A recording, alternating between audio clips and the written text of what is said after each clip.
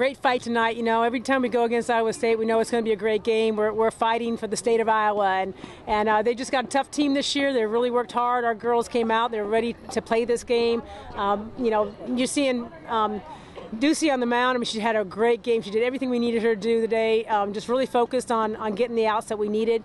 And defensively, we were solid. You know, this is a game that you're seeing no errors in this game. We had 2 doubles, and that's the only 2 hits we had of the game, but we put us in scoring positions. And, you know, just that time we hit again is to get us in. But we're there. We're just on the edge, and the girls are fighting. And it was a really good game to see.